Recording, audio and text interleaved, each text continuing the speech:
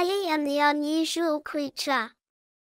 It was the beginning of the afternoon and Ellie was really excited because a special guest was visiting her class. My name is Dr. Russell.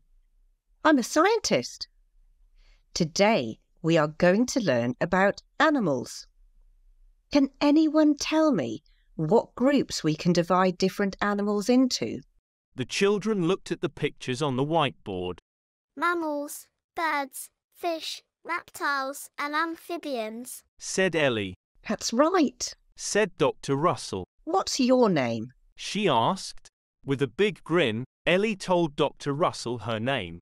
Superb knowledge, Ellie. Replied Dr. Russell. I work on a project called the Darwin Tree of Life. Dr. Russell continued. And I use these groups of animals in my job. I'm trying to collect DNA from every type of animal, fungus, plant and microscopic creature in Britain and Ireland. Will you help me? The children shouted, yes. The DNA will help us learn about all these living things, so we can help them survive. Said Dr. Russell. Mr. Jones, the children's teacher, asked. What is DNA? Let me explain. Replied Dr. Russell, and with that she held up a box. What do you think could be in this box that will help me build a toy dinosaur from all the simple building blocks? Priya put up her hand. Some instructions. Correct. Smiled Dr. Russell. You are like a boxed set of building blocks, and you have your own set of instructions to build you. It's called your DNA. All living things have DNA. What things do you think might be in your instructions?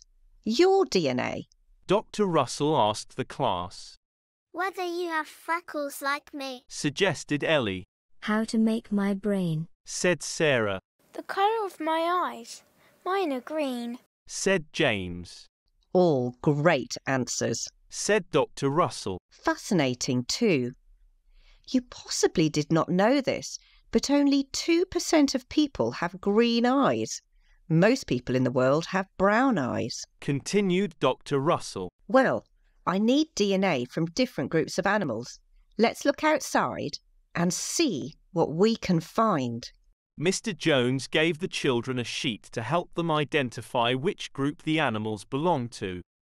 Look under things, look high and low. Said Mr. Jones. Ellie, Priya and Pat decided to dig under the trees. Suddenly, they saw something in the soil. Ellie screamed. what is it? Dr. Russell came over to take a look. It's rare. Said Dr. Russell. Just the kind of creature we need to get DNA from for the Darwin Tree of Life project. What animal group do you think it belongs to? Asked Dr. Russell. Is it a mammal perhaps?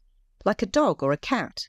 Ellie thought of her dog, Rusty, but didn't think he looked like this creature she had just found. It doesn't have fur like a cat. Said Priya. This creature lays eggs. Said Dr. Russell. So, it's not a mammal. Said Ellie. So what then could it be? She asked. Do you think it's a bird? Asked Mr. Jones. We know it lays eggs. Ellie looked at a robin sitting on a branch in the tree. It had 2 legs, wings and feathers. No, Said Ellie. not look like a bird. The skin is quite smooth and it has 4 legs, so I'm still not sure what it could be. It can live in water. Said Dr. Russell. It must be a fish. Said Priya. It can't be. Said Ellie. It was in the soil and it doesn't have scales. I don't think it has gills either, so actually it's not a fish. Agreed Priya. This time it was Pat who asked the question. What could it be then? The creature suddenly fell backwards. Its tummy was bright orange, with black spots. It's like my brother's leopard gecko. Said Pat. So it's a reptile. Suggested Ellie.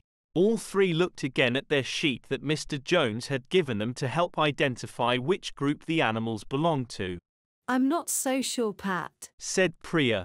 Look, its skin is smooth and wet, not dry and scaly. This time Mr. Jones asked the question. So what can it be? It lives on land and in water, lays eggs and its skin is moist and smooth. said Priya. It's an amphibian. Said Ellie. Correct. Said Dr. Russell. Have a look at the sheet. She continued. Is it a toad, frog, or newt? A newt. Answered Ellie. Yes, that's right. Said Dr. Russell. Dr. Russell went on to tell the whole of Ellie's class that some newts are protected and so only trained people with a special license, like Dr. Russell, can handle them.